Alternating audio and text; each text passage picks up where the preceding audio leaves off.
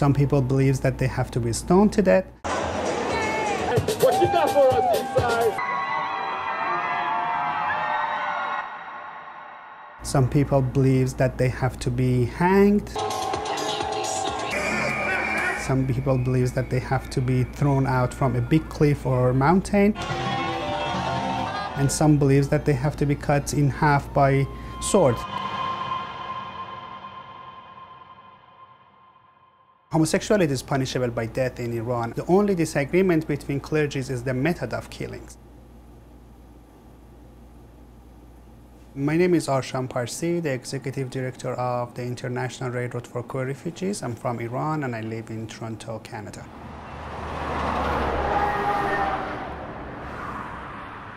I was born in Iran as a gay man and I couldn't be who I am like the rest of LGBT community in Iran. According to Human Group, which was an Iranian LGBT group based in Stockholm, Sweden, that between 1979 and 2000, 4,000 people were executed in Iran because of homosexuality. In 2001, I find out that my newly friend, transgender, committed suicide by eating arsenic. I didn't know what I'm going to do, but my activism started from that moment in 2001.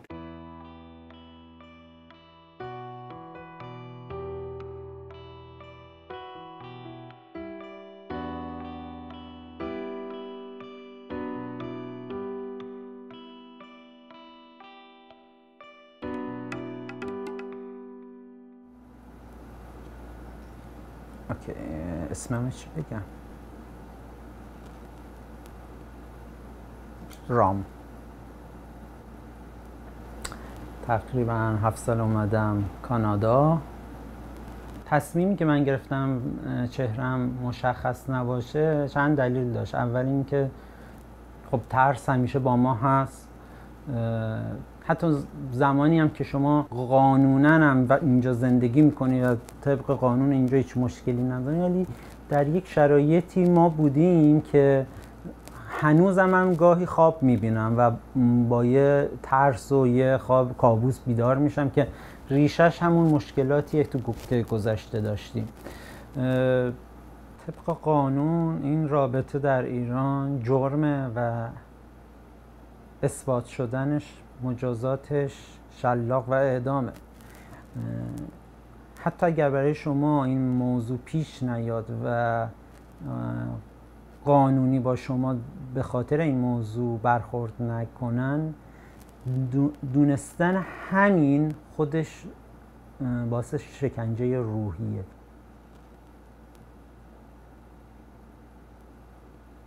My name is Bobek. I'm 33 years old. I've been in Canada for like 8 years.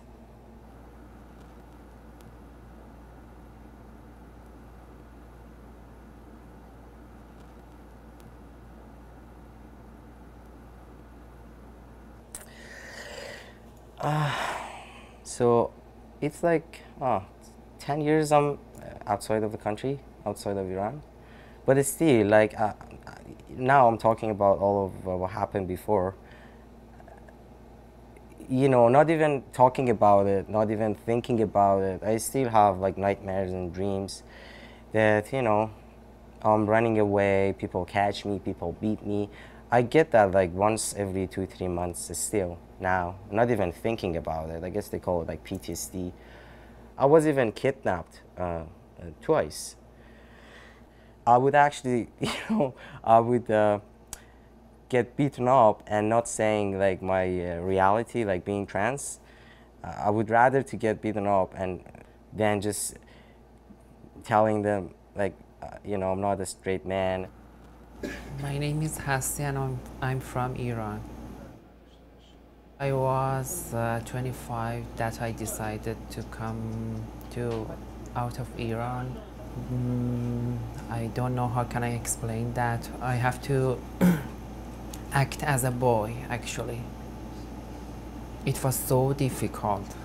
Actually, I arrested in Iran just 2 or 3 times. because we are dressed as a woman, it's in your mind forever. You can't forget that.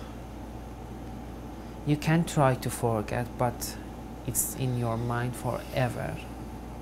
Because I did it a lot, I became like so fast.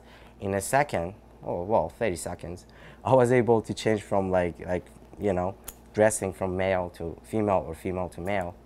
But that was very stressful. So just a simple thing like that. غیر از اونم خب دوست ندارم باعث آزار خانواده‌ام شم. میدونم گفتنش به هر طریقی یا فهمیدنش فقط باعث اذیت آزارشون میشه. احتمالاً با هم قطع رابطه کنم. And what is that like to not be able to fully share what's going on?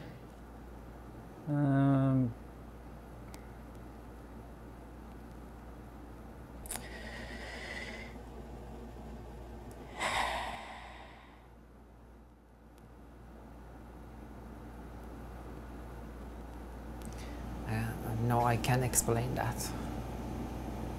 It was so difficult. Sorry about that. I can't explain that actually.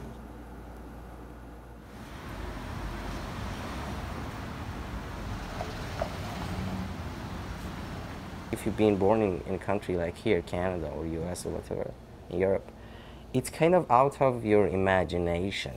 It's like if there is, like if I just tell you that there is another, like a new color that you've never seen, like I don't know, and it calls like pad, a color pad. You can never imagine, like because you haven't seen it.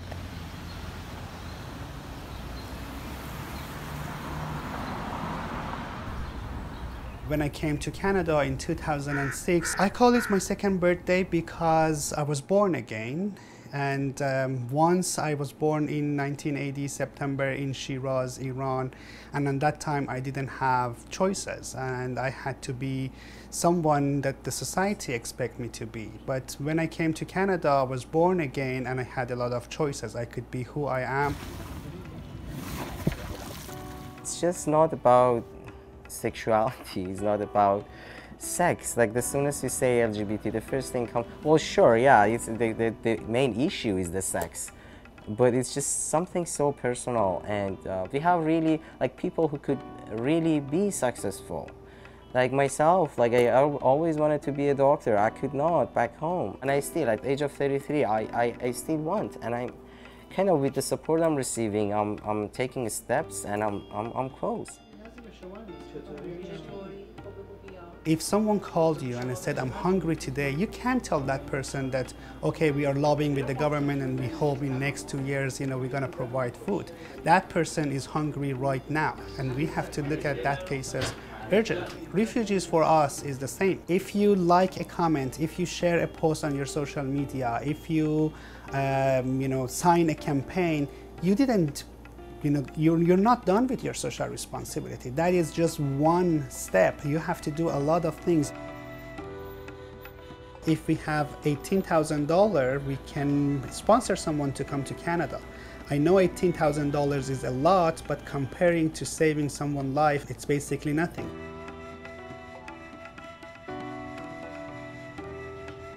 I wish if I could get to a point that I'm gonna sit right on my face to the camera and talk all about this, even more details that I haven't even talked about now. Change is always possible.